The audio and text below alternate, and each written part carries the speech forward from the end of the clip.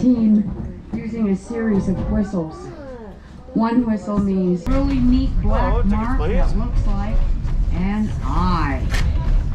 Thank you. Eyes of the park. They serve popcorn and Coke on the train ride. At 7,200, only 130 miles away from the eastern slopes of the Rocky Mountains, they are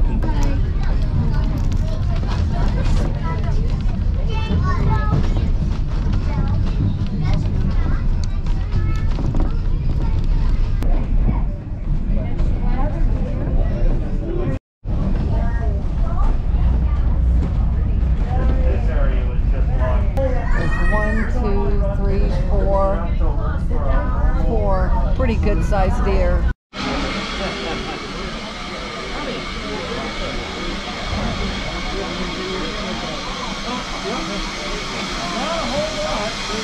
believe they're putting water in the train.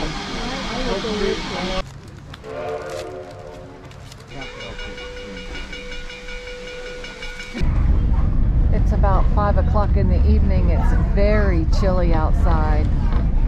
The fog is starting to set back in. I think it's going to rain tonight.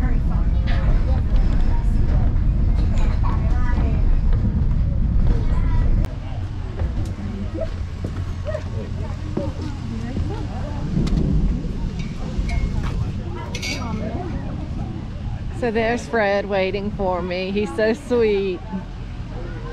Hey, baby. Yellow train traveler, did you make it back all right? I did.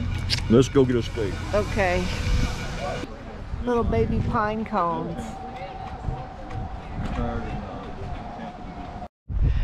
So we're at Minuteman Missile Site Delta 09. It's just off of I-90, and this is a self-guided phone tour. So I believe over there is we're gonna see a missile in a silo underground. I'm not sure, but the self-guided tour was talking about take a look behind you at I-90, and for years travelers traveled this road, never realizing that this was they said ground zero for World War III. Pretty cool. Pretty interesting self-guided phone tour. You see Fred listening to the phone tour as we're walking up to this missile.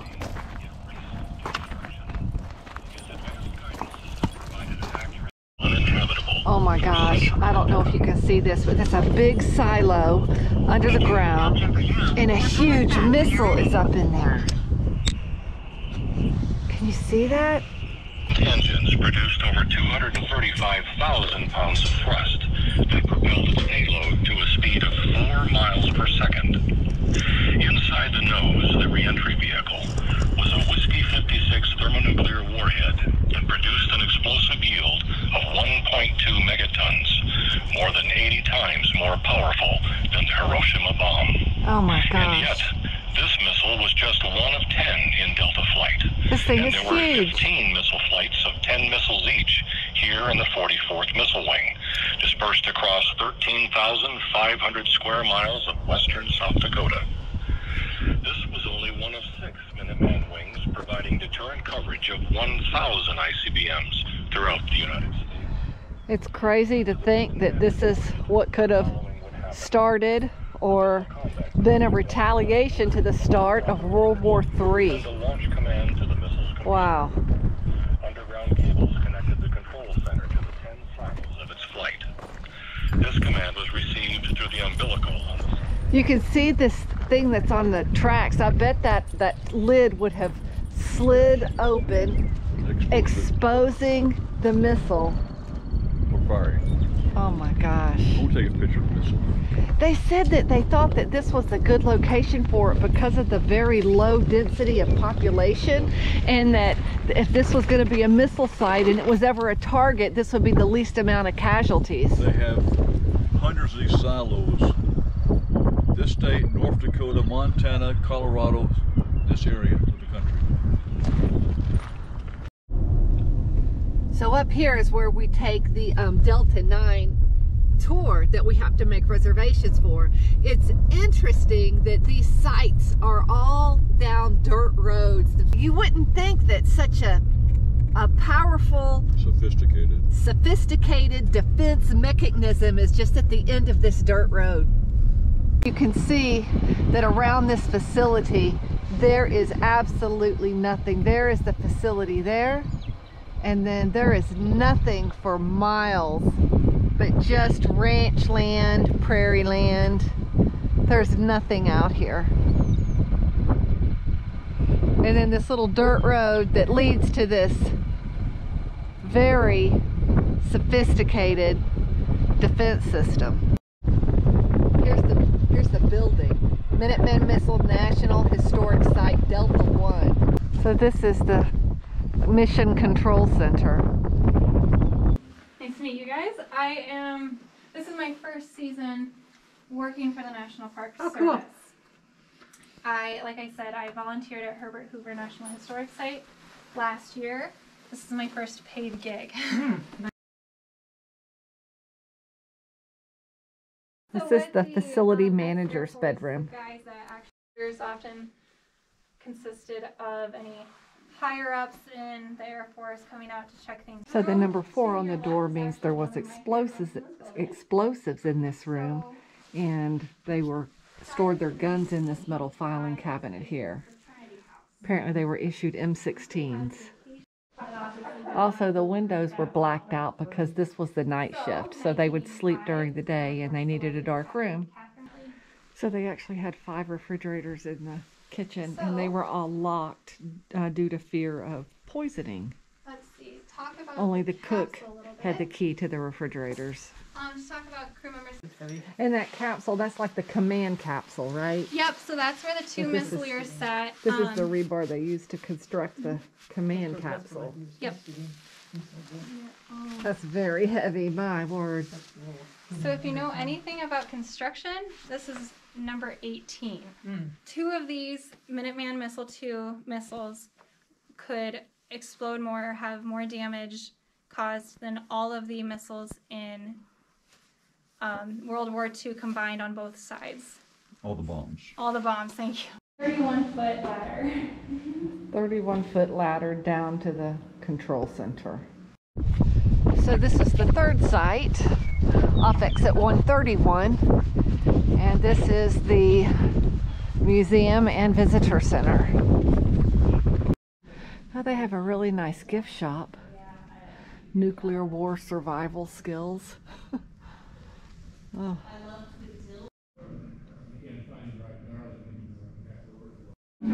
So in the museum, it has a diagram of that the launch control center that we just toured, and this is a seat I guess that the guys would sit in, the guys that would actually launch those missiles.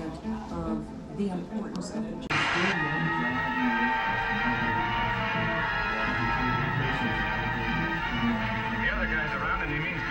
So get going.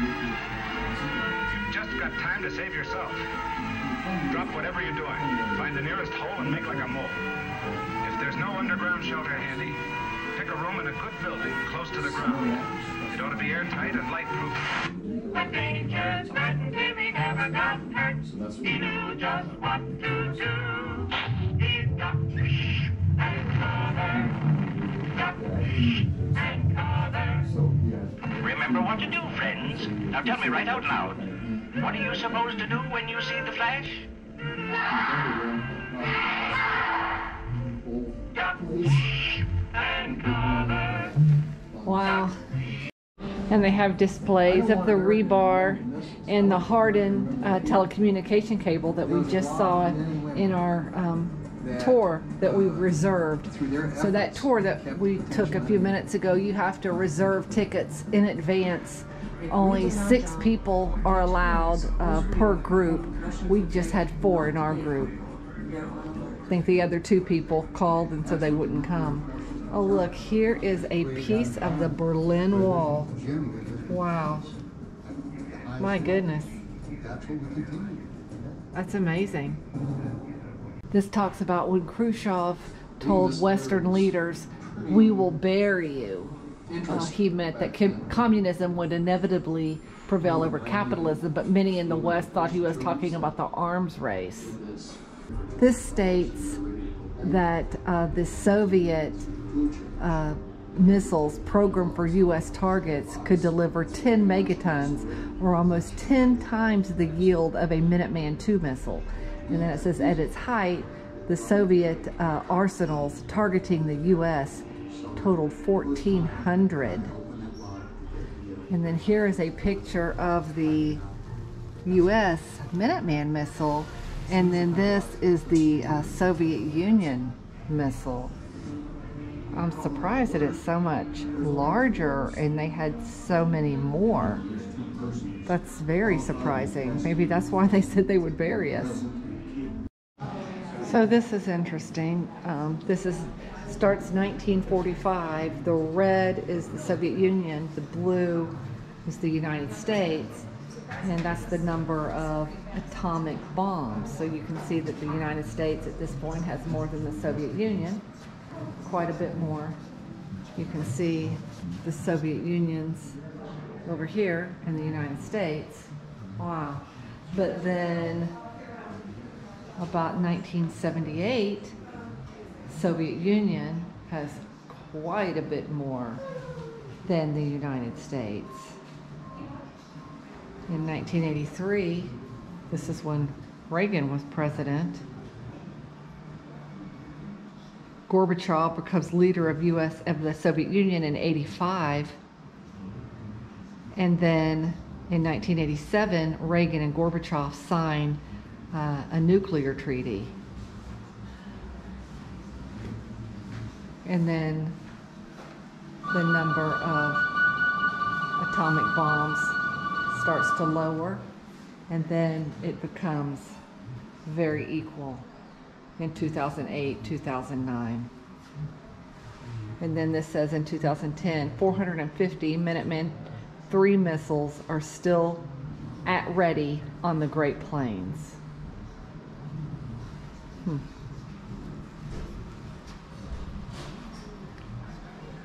Pretty interesting display. This is the warhead on one of those missiles. So all of the combustion, I guess, is in the tip, and then behind the tip is the missile guidance system, and then behind that is the rocket part of the missile. But the tip is the warhead. So we just really enjoyed our tour of this museum, and the lady at the counter said the tour that we just went on, that they are sold out until July, and this is what, May 27th? So you really need to book those in advance if you'd like to go view that facility. Just one more quick note about this. The Google Maps will definitely send you in the wrong direction. Google Maps told me that this facility was about 15 miles from our Sheraton Lake campground, when in fact this facility is just west of the town of Wall. You can see the Badlands right over there. So the Minuteman facilities are very close to the Badlands. We ate dinner at Perkins and we're headed back to the campsite from the Minuteman Missile facility. Look how foggy it got. It's 6 o'clock at night. It gets foggy like this just very easily. We've been in fog quite a bit since we've been here. Whenever there's the least little hint of rain, it gets foggy like this.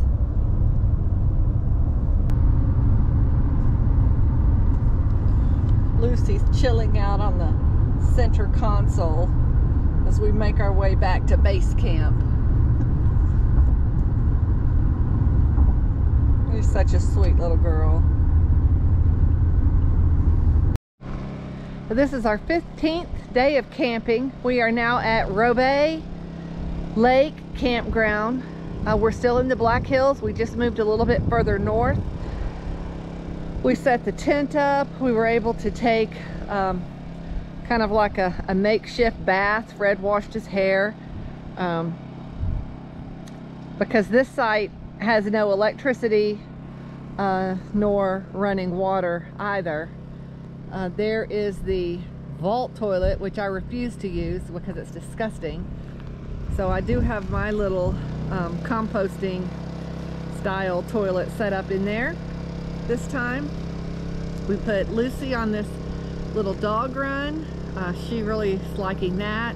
Gives her a little bit of freedom, and this is the first day in several days that we've had really nice weather. I finally got to take my hat, glove, and coat off, and it feels great.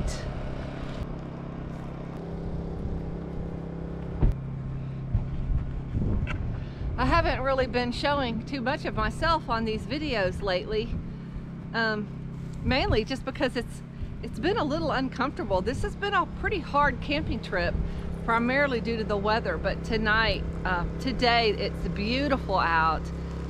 It's been in the very low 40s at night, perhaps even dipping into the 30s, but the sun is out right now. It feels great. We're at a new campsite.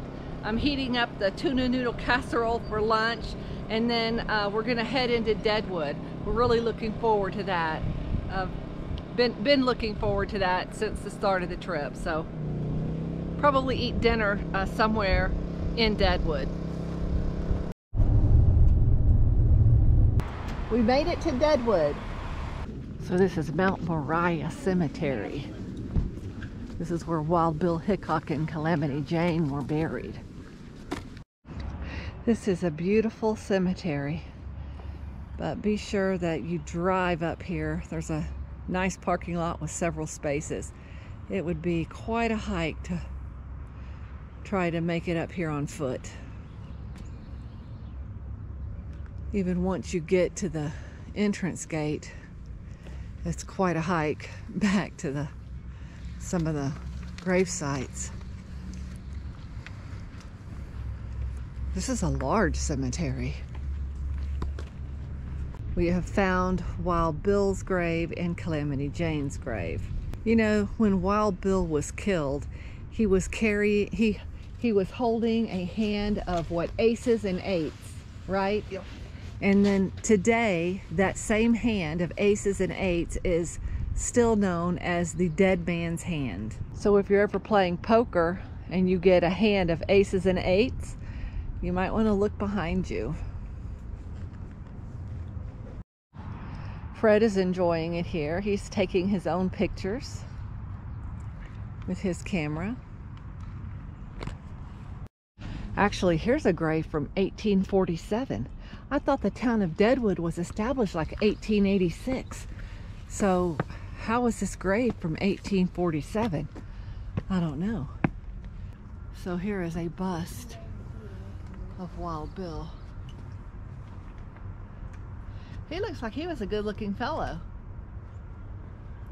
J.B. Hickok died 1876. Okay, so my years are messed up. If he died 1876, the town was already here.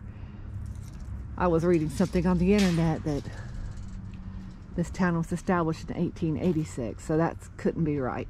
So it says that he died 1876 by pistol shot.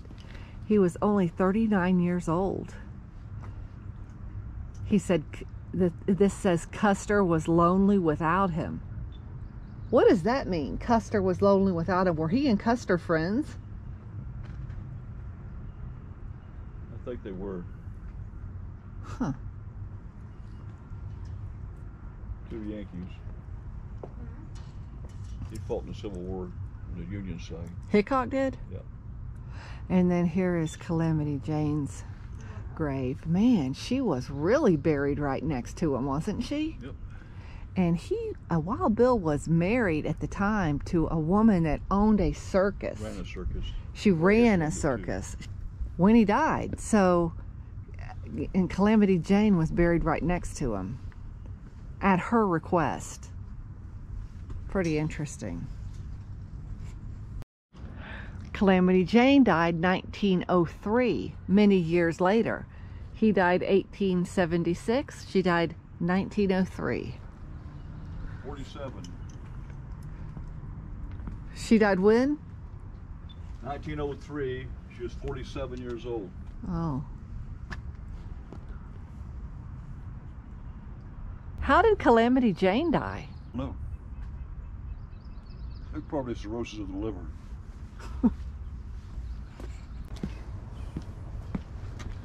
Is it running? Yep. All you gotta do is put me in the view. Well, you're in view.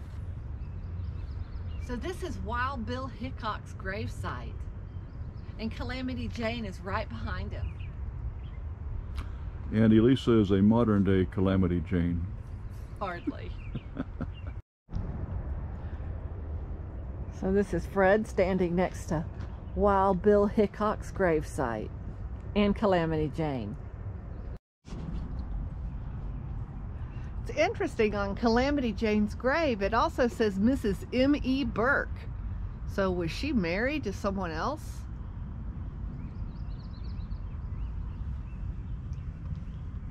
Then it says Calamity Jane, Martha Jane Burke.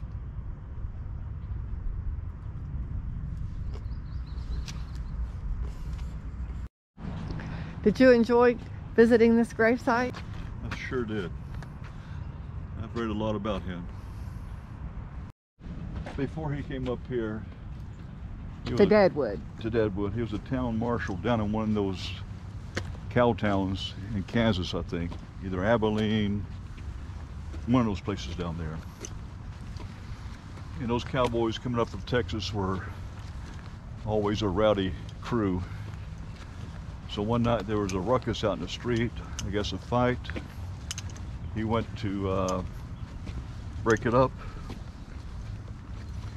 I'm not sure if he had to shoot somebody or draw down on somebody, I forget.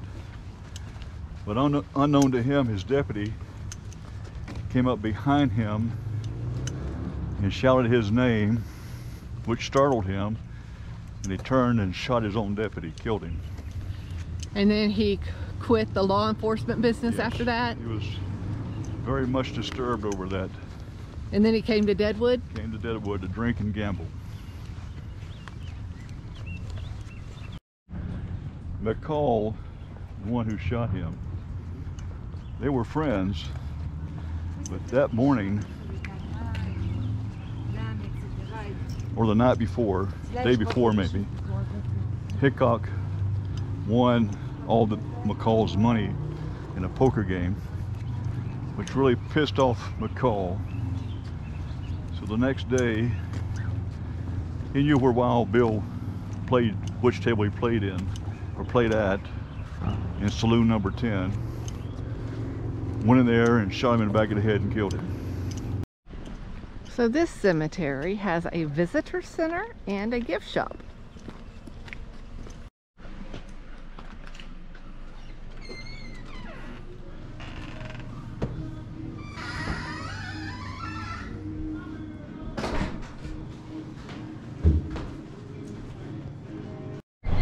So they do have a little trolley here in Deadwood that I'm sure offers guided tours. This is Main Street. Oh, it's busy. There's quite a few people here. Franklin Hotel, that's where that guy told us was a really great place to eat. Okay. Look at all these people. There must be something going to happen here. Yeah. For those of you that don't know, Jack McCall's a fellow that shot our friend Wild Bill Hickok inside of the saloon number 10. Now, by doing that, he got to put Deadwood on the map for something other than those millions of dollars worth of gold that they found here. And he went on trial for that murder the very next day, right here in town. And that's what we reenact. We get all the history in there and a whole lot of fun.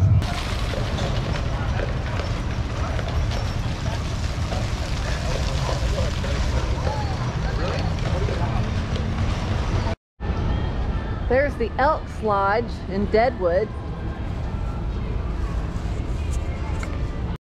So I was just standing here waiting on Fred to come out of the Harley shop, and I see this gaming store right across the street.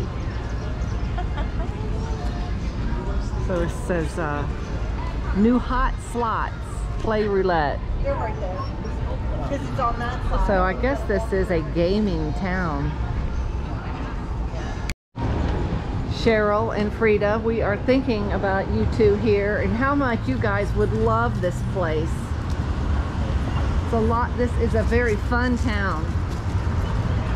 So this is where Wild Bill was shot. This is the number 10 saloon. Story short, well, I think you guys know who I am, right? Wild Bill, that's exactly right. Well, James Butler Hickok. Most folks nowadays, they do like to call me Wild Bill. Like I said, I'm going to tell you some stories about myself and Calamity Jane. Now, I also know you've been starting and spreading some rumors about myself and Calamity maybe somehow being romantically involved.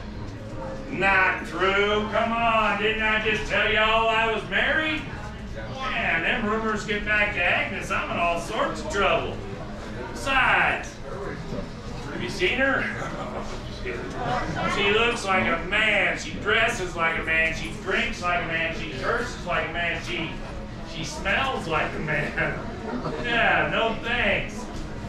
But you know, I probably shouldn't talk bad about Calamity though, because for all the problems that she has, well, she may very well be the coarsest woman on the history of this planet. She's got a heart of gold. Moments, you'll step back in time to witness what happened on that fateful day, August 2nd, 1876, when Wild Bill Hickok was gunned down by crooked-nosed Jack McCall. 1875. This place allows dogs to come in. 3 miles up the creek. This outlined a stretch that was destined to become known as the richest placer claim area, not only in North America, they're very nice but here. the entire Western Hemisphere. As news of this bonanza leaked out, the rush was on, resulting in a flood of mankind. Soon, a shifty drifter known as Jack McCall entered the saloon. Bill quickly turned while drawing his gun. Recognizing McCall as a newcomer to town, he greeted him with a friendly, "Howdy, Jack." Then reholstered his gun and resumed the game. Jack slowly circled. There was a friendly argument between them, and Wild Bill remarked, All right, I bet 2. You in for 2? Upon returning directly behind Wild Bill, suddenly Jack McCall, Take that, dang you! the bullet struck Bill on the back of the head, coming out of his left cheek and lodged in Captain Massey's left arm.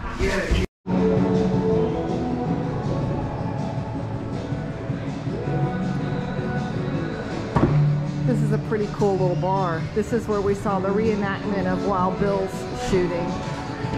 I like it here. Oh look, they're all playing card games back here.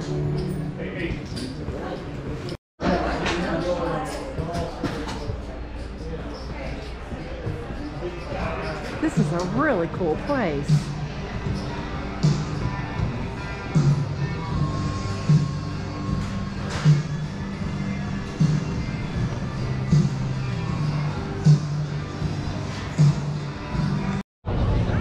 So this is saloon number 10. That's where Wild Bill Hickok was murdered, and that's the saloon that we were just visiting. And believe it or not, they allowed our dogs to come in there. So Fred and I were able to sit down and have a beer with our dogs. I love that place. There's Mustang Sally's. Deadwood is an awesome town. I can't believe it. I didn't expect I'd like it this much.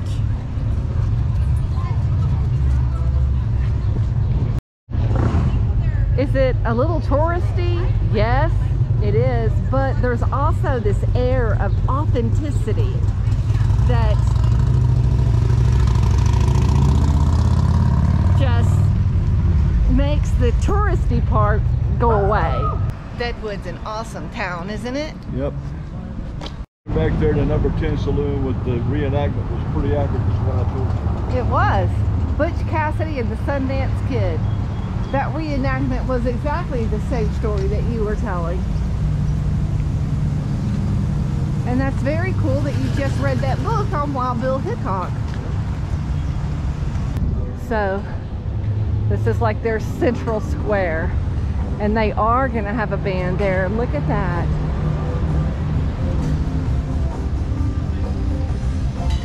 A big band. Look at all the equipment and the speakers. Wow. Right across the street from the Franklin Hotel. I think this is the restaurant we're eating at, Legend Steakhouse, in this hotel. So this is inside the hotel. The restaurant's downstairs, Fred? Oh yeah.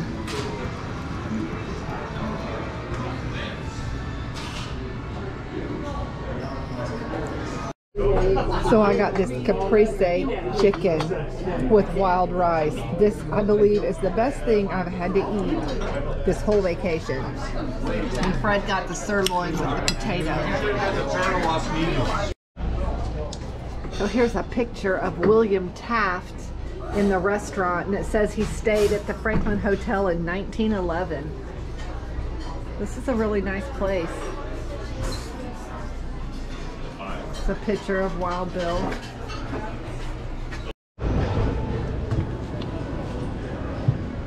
Have a good night. Thank you, you too. So if you see this big hill, it's right at the edge of town. This town is built in a valley.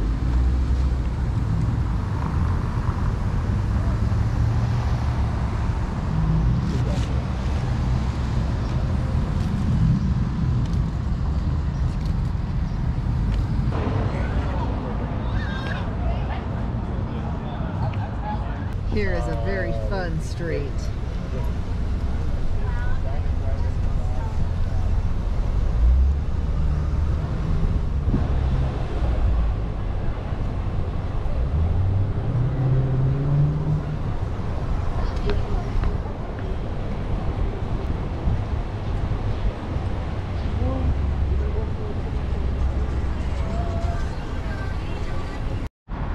We made it to Sturgis.